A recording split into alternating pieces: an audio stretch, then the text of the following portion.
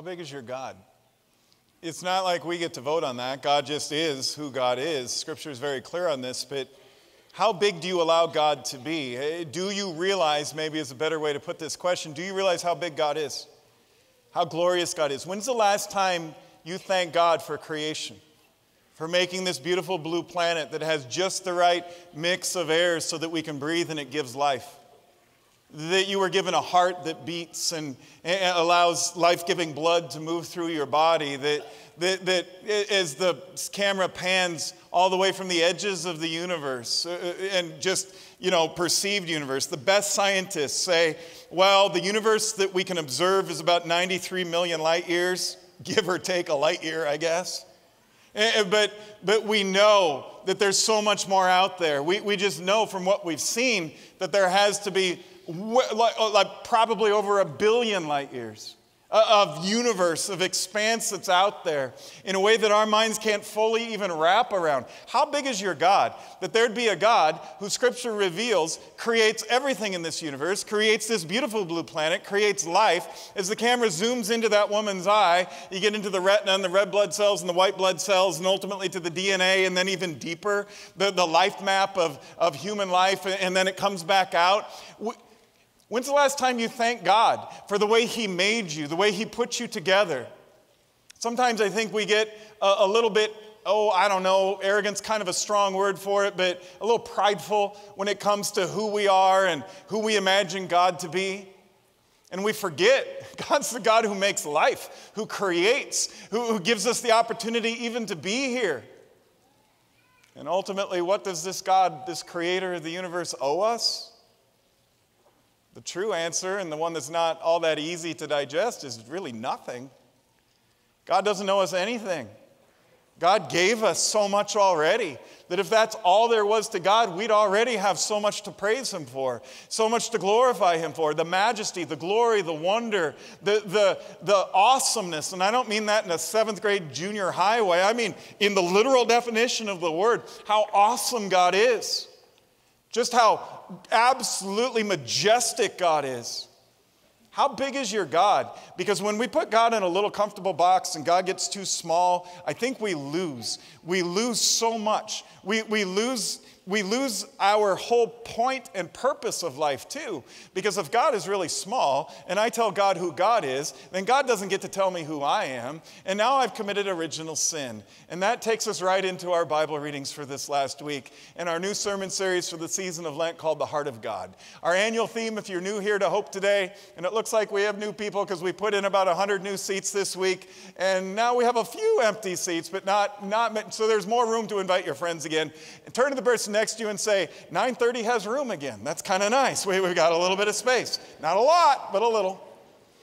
We are a church after God's own heart. That's our annual theme this year. That's what the Bible says about David. That's why David is blessed. We want to be a church after God's own heart. So what does that mean? All throughout the season of Lent, in order to be a church after God's own heart, it's important that we know what God's heart consists of, what it's really all about. Not who we want it to be or what we say it is, but what Scripture, the timeless wisdom and truth of Scripture reveals.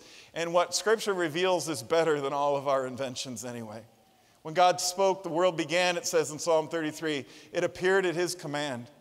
Look at the glory and the wonder of God's creation. Josh Kaiser, our very own Josh, who's mixing the sound today for this service and has been the head of our production team here at Hope for 97 years. He's way too young for that. But he's such a talented guy. He goes out on his vacations and he finds places in the world because he's a photographer too. And we've got this beautiful picture he took in our living room, Sally and I do. The man's gifted. He's got an eye for photography. And he took all 6 of these photos. The heavens proclaim the glory of God, Psalm 19 says. And if we look at that and if we aren't careful, we start to think, well, what am I relative to all this? The grandeur of God's creation just here on earth. And then you zoom out and zoom out and zoom out to 1 billion or so light years away. What am I? I'm just a little speck. Whatever campus or local site you're at or here in West Des Moines, turn to the person next to you right now and say, you're just a speck in God's universe. You're just a little flick. That's all you are. You're like, well, I'm so glad I came to church today to hear that. I'm feeling pretty puny now. But then Psalm 8 balances all that out and reminds us, yeah, but that speck is the highlight of God's creation. You, the human race, humankind is the highlight of God's creation, according to what Scripture reveals. When I look at the night sky, God, and I see the work of your fingers, what are mere mortals, us little specks? Well, it goes on to say, we are human beings that you choose to take care of. You made us only a little lower than God, than yourself, and crowned us with glory and honor, and you've given us charge over everything you made, putting all things under our authority. We're your stewards, your managers, the people that you call to preside over this beautiful blue planet that you've created. What are we in the glory and the grandeur and the majesty of your creation? We're really, truly valuable specks. And not just that, you created us in our inmost being. You knit us together in our mother's wombs. We praise you then. When's the last time you praised God for making you, for giving you life, for giving you the ability to see if you can see, to hear if you can see, to smell, to touch, to taste, to experience life with your senses, to breathe it all in, to have community, to have friends, to have connections, to have love, to be able to share, to have a purpose, to have a mission, to be community together as a church?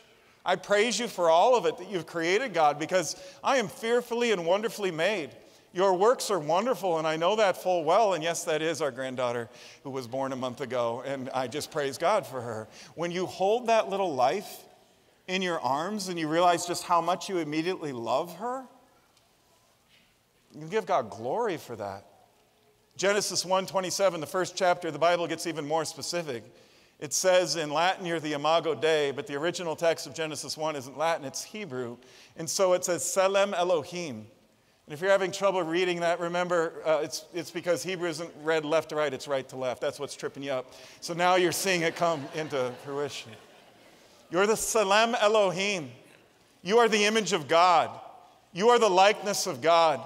No matter who you are, your picture belongs up on this screen. You were created by the God who loves you. You are created in God's likeness, in God's image, no matter who you are, no matter where you come from, no matter what your story, no matter what your heritage, your ethnicity, your race, it doesn't matter. You're a part of this human race, and you are made, every single one of us, every single one of you, in the image of God. Selem Elohim, Imago Dei. What does that mean? That God created human beings in his own image, that he touched us with this spark of his spirit, that he fills us up with this spirit, as Michelangelo so famously tried to paint on the ceiling of the Vatican Chapel. It means that we reflect God wherever we go and whatever we do. Like last week during the Super Bowl food drive. You heard it during the announcements and in the Hope 360 video. Your generosity, absolutely overwhelming. Every food pantry we could find in central Iowa now has their shelves stocked with food because of you, because of your generosity. That's 121. I think I've got that count right.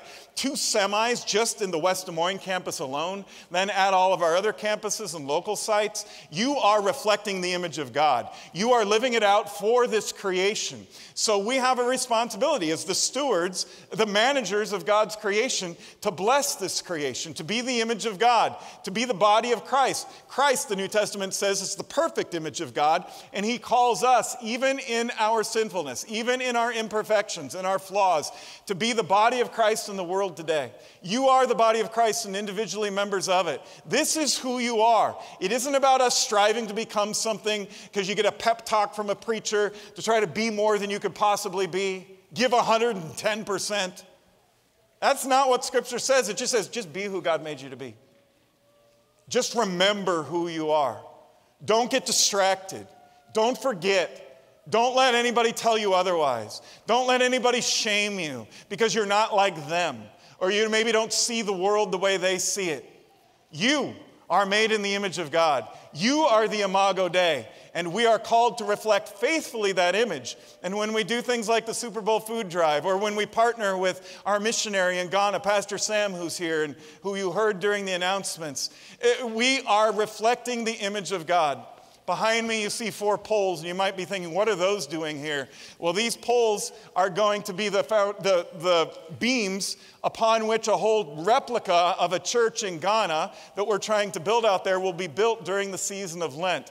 As we donate, we'll build more and more of this church building to remind us that we are on a mission from God to reflect the image of God to the world around us, to make heaven more crowded, to do what we can to plant these seeds of hope, to be a church after God's own heart, to spread God's word, his life-saving word, his eternal destiny-changing word.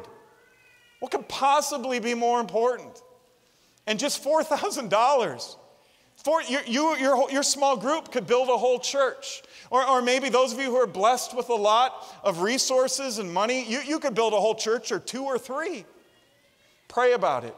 Give as God calls you and leads you to give. As you heard from Pastor Sam, you've already built over 600 churches in villages and towns where there weren't any Christian churches before. As you heard from him, tens of thousands of people, somewhere around 50,000 people are showing up for worship in the churches that you built, in the churches that you funded, that you were the reflection, the Imago Dei of God. That's what it means to reflect God's image. But it isn't just reflecting it to creation, it's representing creation, doing what we're doing here today, praising God for his creation, praising God for his redemption, praising God for his amazing grace, which we so desperately need. Because we turn the page a little deeper into Genesis 1, and we realize, okay, the story starts to transition into Adam and Eve. From the 6 days of creation to here's these first 2 human beings that God made. In the image of God, he created them. Male and female, he created them. And then God blessed them. As the pinnacle of his creation, the last thing he made on the last day of his creation. I know, we probably need to pause real briefly here because some of you are new. People are like, yeah, the last day. How does that fit with scientific revelations that say it didn't take 6 days, it took billions and billions of years, and it took a long time. And so how are we supposed to justify that? And let's get into a war over that. Let's get into a theological fight of that. Let's be dismissive and demonize the other side on that. The Hebrew word for day in Genesis 1 is an indeterminate amount of time. Later on, that same word in the New Testament, it says the day could be like 1,000 years, 1,000 years could be like a day. 1,000 years literally in the original Greek of the New Testament doesn't mean literally 1,000 years. It means like the biggest number you could get. So each of those days, and then if you look at the sequence of what science says, how creation came to be, and you line that up, now I'm not saying it all perfectly aligns, but it certainly doesn't completely disagree. Far from it. Quite the opposite. That Scripture tells us who did it and why it was done. And science, like Einstein famously said, I'm a scientist because I want to figure out what God's done. I'm not God. I'm just trying to figure it out. And Oppenheimer, which is kind of hot these days, right? You're just trying to figure out what to do with what God has created. So here we have faith and science actually coming together. And science is a subset of an even deeper truth from a God of creation. I mean, again, humbly, science can only take us so far into this universe. And then it says, beyond that, we don't know. We don't know. We're just, looking. We're trying to figure out more and more as we go. I find that exciting and fascinating. I have a daughter who's a scientist. She's married to a scientist. We're very pro-science. That you don't have to be. It is a myth. I said this to our Power Life confirmation kids a couple of Wednesdays ago. I said, you will be told you either have to believe in faith, in God, or you have to put your faith in science, and you can't do both. That is a lie from the pit of hell. That is a lie. You can put your trust in the God who creates this universe and does so. And any fifth grader who reads Genesis 1-3 for the first time without any bias will tell you, the point of Genesis 1-3 is not how long it took God to make everything. The point of Genesis 1-3 is God is really big. God is really good. And his creation is very good. And human beings are the highlight. And then we kind of messed it up. And I say we, like, I didn't mess it up. Don't blame me, it was them. It was Adam and Eve, and a lot of men say, especially Eve. She's the one, the woman made me do it. That's actually what Adam is quoted as saying when God says, did you bite into the apple? She made me do it. I won't say typical man, but if I did, you could go ahead and laugh about that too. There is a story here that isn't just a story about Adam and Eve, it's a story about you and me. So are you saying it's just symbolic? No, I'm not. I think there was an Adam and Eve. I think they're the first people God made. I think there was a Garden of Eden, this paradise on earth. But I also know that in Hebrew, Adam's name means mankind. It means all of us. Adam and Eve. In the image of God, he created them. Both Adam and Eve, male and female, he created them. Not just the man and then there's the woman who's secondary. But God created male and female in his image. Then God blessed them and said, part of the reason, a big part of the reason, I make you male and female is so that the opposites can come together. And a man and a woman can fall in love and have a union called a marriage. And the two can become one, which will bless their marriage. And they can also be fruitful and multiply. And then life will continue. Human life will continue to persist, generation after generation after generation. So I made you male and female for this reason. Be fruitful and multiply. People are like, oh, that's just Old Testament. What? Jesus never said anything about the definition of marriage. Yeah, those are people who haven't read Mark 10 or Matthew 19. Jesus says God made them male and female from the beginning of creation, and this explains why we have marriage, why a man is joined to his wife, and the two are united into one. Be careful here. Be very, very careful here, because you might be hearing that and be like, ha, yeah, that's right. The problem is these people who have this wrong view. That's the problem in our world. People who take the wrong view on all these issues of our day, and if they didn't, this would be a better world. Make no mistake about it, immorality certainly exists in our world today. People going their own way, counter to God's will and God's revelation and God's teaching in Scripture. All true, all true. In some ways, our immorality is off the rails. But if you know human history, you know this isn't the first time. It's not like it's worse now than ever before. It's been bad and sometimes worse throughout all of human history, if you actually have read history and know history. And I'm sure most of you have, if not almost all of you. So let's just pump the brakes, as they say, slow our roll a little bit, and ask ourselves, is the main purpose of reflecting the image of God that we win arguments? That we win the social issue battles of our day? Is that the primary mission of the church? Is that a church after God's own heart? Is that what it means to be courageous? That we stand against all the immorality in this world? Here's why we have to pump the brakes, because Jesus didn't have the hardest time with the blatant immorality that was happening in his world. He had the hardest time, and he saved his harshest words for the self-righteous religious people who looked down their noses at the immoral folks.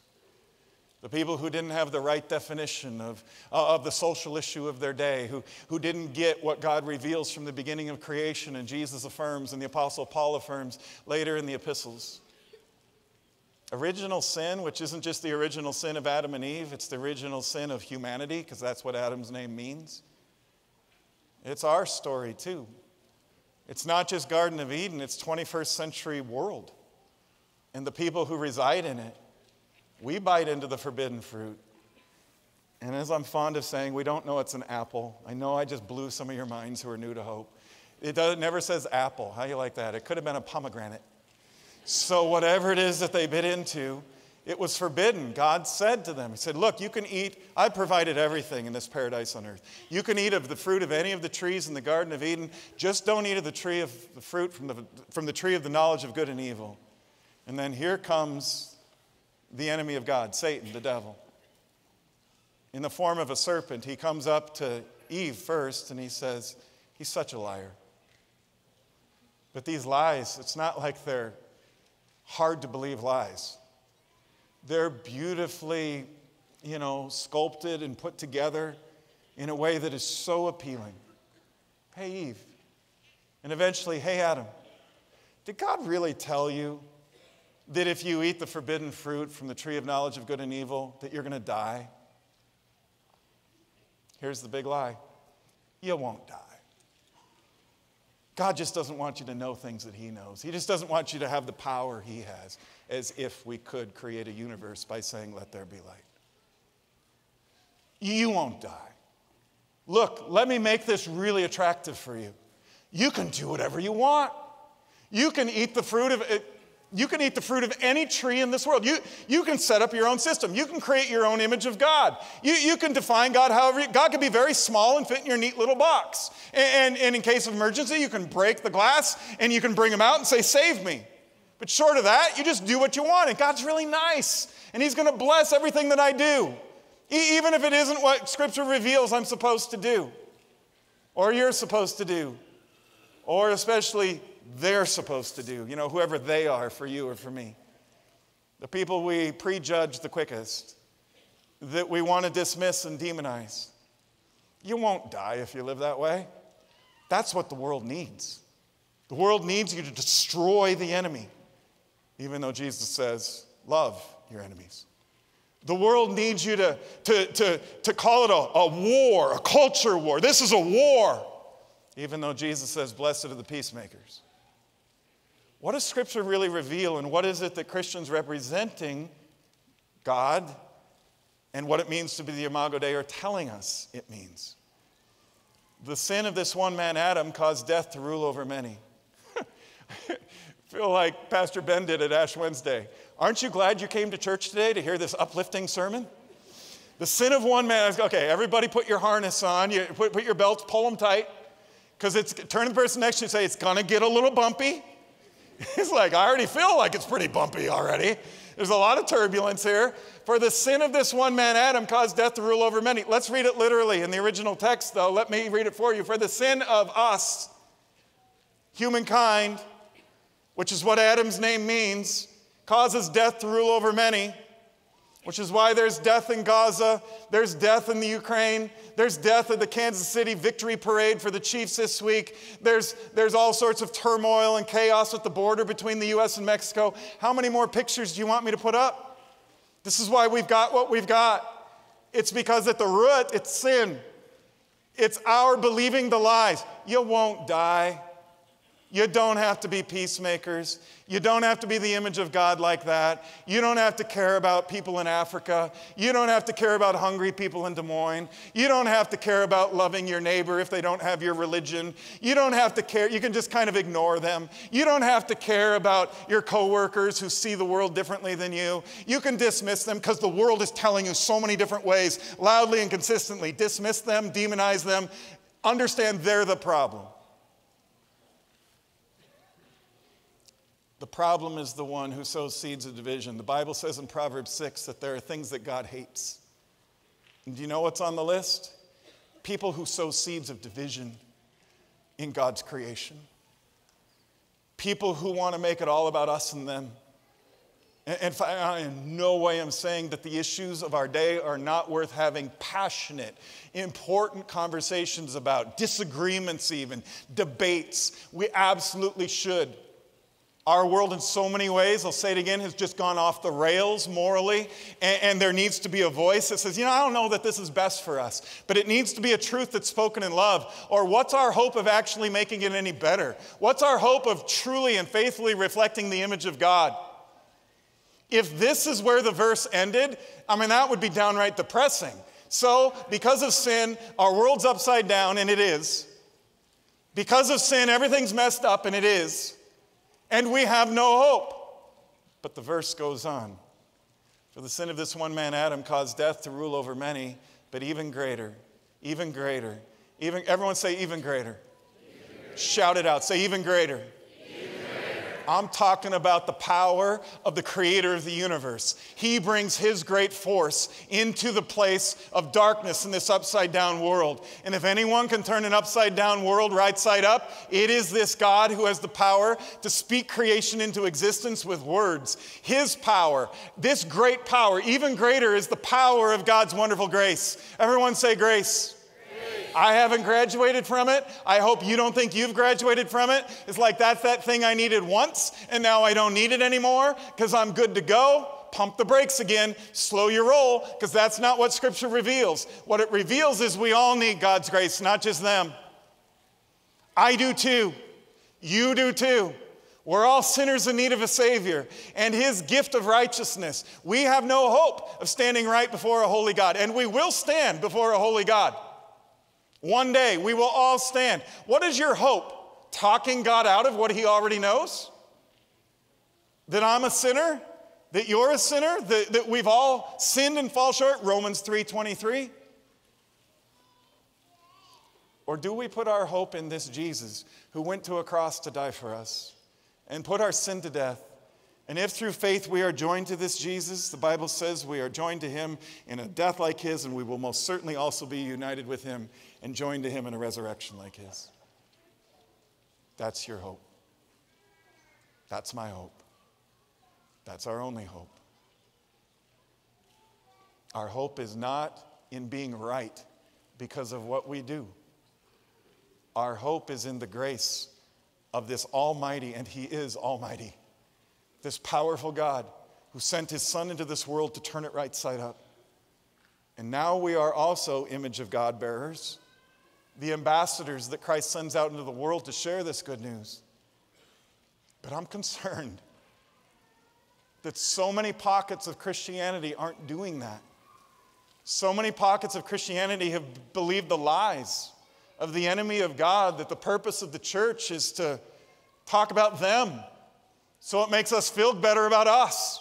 And we gain a false confidence and a false hope that our salvation is in our own righteousness, our own morality, our own religious behavior and activities, the things we do and they don't do. But that's not what Scripture says. It says we've all sinned and fall short, and we're ambassadors. We're the messengers of this good news. We're the image of God, the Salem Elohim, the Imago Dei, to tell the world this good news. I'm no better than you. You're no better than me. But we have a better God. We have a good God who loves us so much He sent His Son into this world to die for us, that if we just believe in Him, we will not die, but we'll have everlasting life. Where else are you going to turn? This is what the disciples say to Jesus when Jesus has people leaving because His message is too harsh. And Jesus says, are you going to leave too? And they say, Lord, to whom shall we go? You're the only one who has the words of eternal life. You're our only hope. We know this because we're sinners in need of a Savior. Well, God's making His appeal through us. Who are you telling? Who are you sharing the good news of God's grace with? How are you reflecting the image of God to the world around us? Because it has the power to change people's eternal destinies. And so, yes, I try to find common ground with everyone. I humble myself before people I totally disagree with. Paul says right before this verse in 1 Corinthians 9, he says, to the weak I become weak. To those who are Jewish, I remind them how Jewish I am. To those who are Gentiles, I follow their rules when I'm with them, because the rules aren't the main thing. Because I'm there to try to save some. I'm there to try to win some to Christ. That's what I'm here. That's how I reflect the image of God. If you saw the Super Bowl last week, you probably saw the Super Bowl ads that were put out by a group of Christians called the He Gets Us ads. And there's a certain amount of controversy around those and all sorts of people, especially on social media. I don't know. Social media sometimes, that's another sermon for another day. I'm not going to go there. I've got a clock ticking. But there's a whole place where it's just so divisive. People over on one side of the argument who hate the people over on the other side. And yet they all call themselves Christian. I'm talking about within the church. Within the wider body of Christ around the world. People who are over on one side, and they look down their noses at people on the other side, and they have a feeling that maybe, just maybe, these ads are being funded by people that they don't like and they've dismissed and demonized. So even though the message is biblical, we have to be against it. Wow. How far we've fallen. People over on the other side who equally hate that side over there, even though we're all part of the same body of Christ. And we forget that our unity in Christ is bigger than anything in this world that could divide us. People over here say, oh, but these ads, They're terrible. Where's the repentance? Where's it? You know, when Jesus washed people's feet, he didn't wash the feet of obvious sinners like the college kid who comes home and has the, grumpy dad and who's just apart from Christ and living all sorts of ways, and maybe he's done terrible things to the family growing up. You don't wash the feet of a sinner like that. Or a prostitute, or a woman who's had an abortion, or somebody who has a sexual orientation that isn't straight. You don't love people like that. They're the problem. Fill in the blank of whoever's the problem for you. Isn't the mission of the church to be against them? Not in the Bible, it's not. Not at all. What about repentance? Well, Jesus didn't wash the feet of sinners.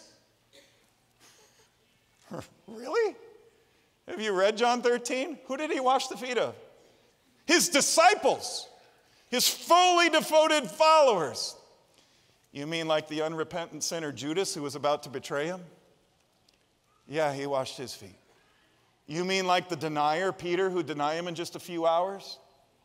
Right after he washed his feet and Peter swore that he'd never deny Jesus?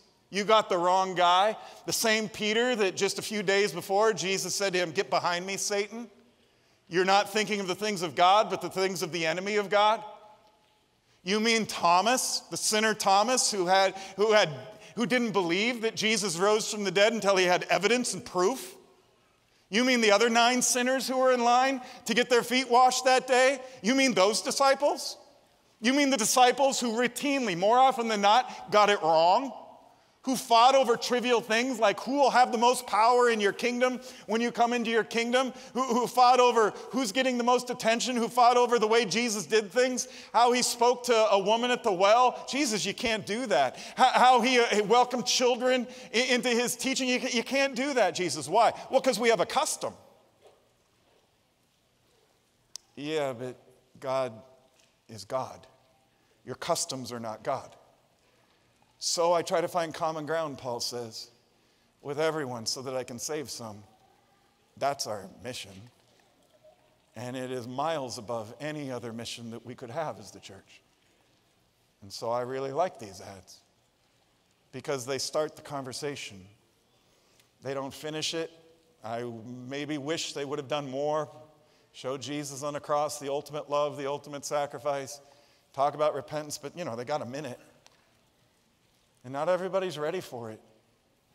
I had to feed you with milk, Paul says at one point, because you weren't there yet. Not with solid food. You weren't ready to go off the high dive. You needed to be in the shallow waters for a while and get your feet wet and get used to it and say, I like swimming.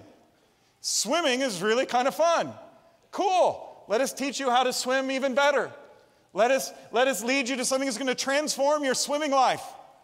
And you'll be diving off the high dive in no day. You'll be snorkeling and scubaing and swimming with the fish. You're going to have a whole new life opened up to you, son. But it's not time to push you off the high dive and teach you how to swim that way like my dad taught me, and I was not a fan of it. I love my dad. That wasn't the best moment. You weren't ready for anything stronger yet. That's where these ads are trying to go.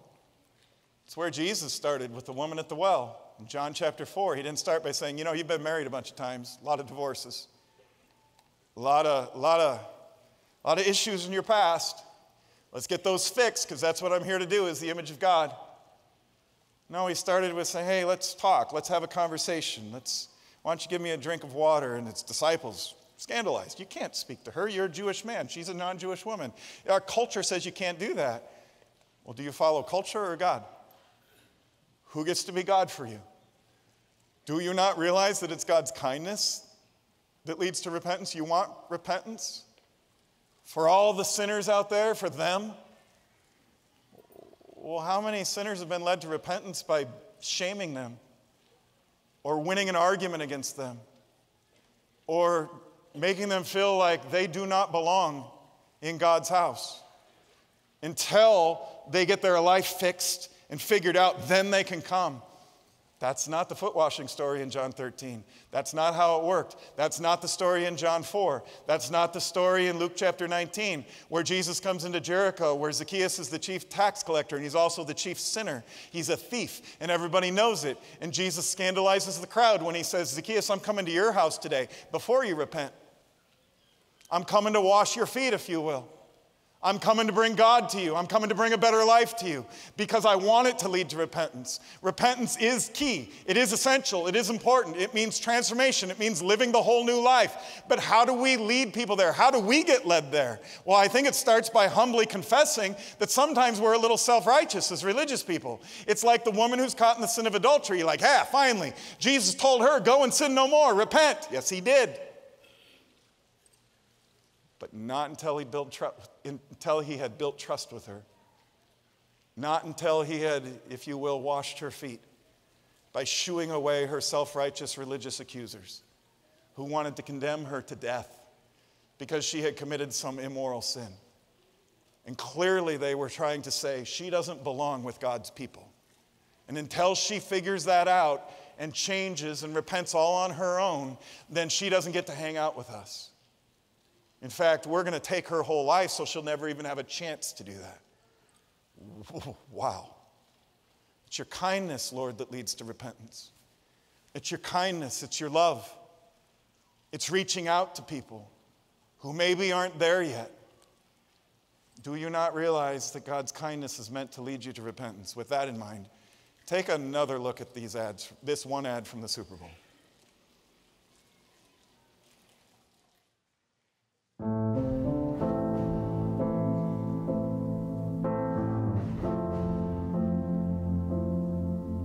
Don't ask me what you know is true. Don't have to tell you I love your precious heart. I was standing,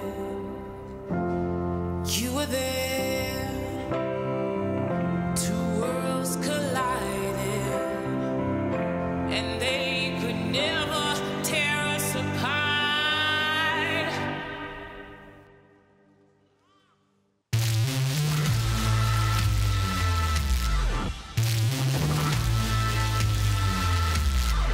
We can live for 1,000 years. When Jesus washed his disciples' feet, after he set the example of humility and service and love, he told his disciples, now you go and do the same. The difference, of course, is Jesus is the only one who never knew any sin. He was the only one who didn't fall. He isn't a part of humankind that fell in the Garden of Eden in original sin like we are. And yet he calls his sinner followers to go out and do the same. One of the most beautiful things about these ads that I didn't catch the first time, it's not just the sinners who are having their feet washed, who have their shoes off, it's the foot washers who have their shoes off too. To very strongly imply they need to get their feet washed too. We need to have our feet washed too. All of us, starting with me. We're all sinners in need of a Savior. Everyone has sinned. We all fall short. Yet God, in his grace that is amazing, makes us right in his sight. The God who has the power to do this, the God who made you, the God who created this universe, shows up with the full force of his love, poured out through the death of his Son, God in the flesh, where he's crucified for the sins of the whole world, not just the sins of the religious self-righteous or the people who get it. No, he does get us. He does understand us, and to get us means to know that we need grace. All of us. Maybe especially the people in the holy huddle who think they've graduated from it, who don't think they need to repent of that anymore. But we do. We need to repent of our judgmentalism, if nothing else. Everyone has sinned. We all have different sins. My sins aren't all yours aren't all mine, or the person sitting next to you.